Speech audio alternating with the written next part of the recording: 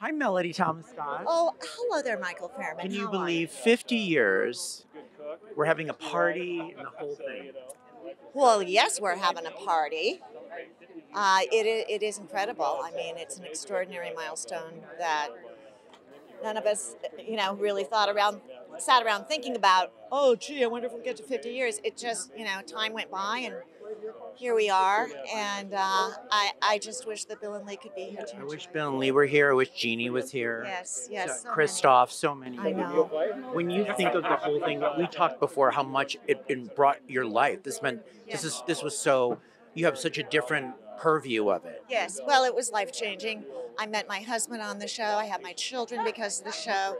Bill wrote in the pregnancies for both those children, and they are still with the show today. Victoria and Nicholas are because I was pregnant in real life. It changed my life drastically. And did you ever think when had Nikki have an alcohol problem and you got to play the alcoholism storylines that you would enjoy it as much as you have? Because a lot of actors are like, I don't want to play that, but you kind of embraced it. Oh no, I was looking forward to it. When I first learned that was going to happen, I thought, all right. Is that some of your favorite moments on the show? Or? Maybe. It's hard to think of specific favorite moments. I think my favorite aspect of my part on the show overall has been to be so fortunate to be part of the Nictor. I almost said Nictor. I did. Nictor.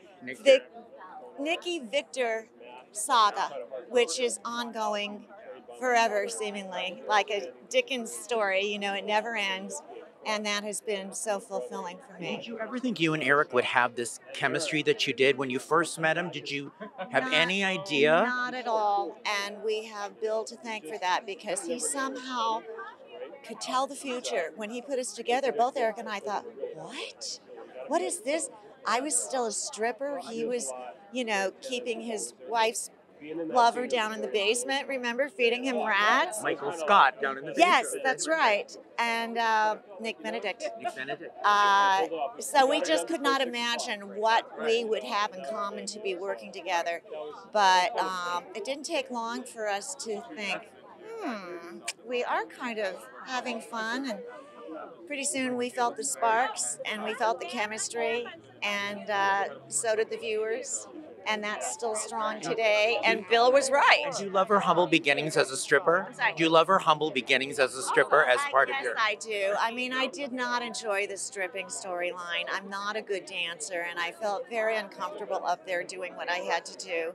But, it was a little Eliza Doolittle. We had our My Fair Lady story. And finally, if you were to look in the camera to the fans, what would you say to them for 50 years of staying by your side and all the way? I would say, without you, it wouldn't be 50 years. It wouldn't be 5 years.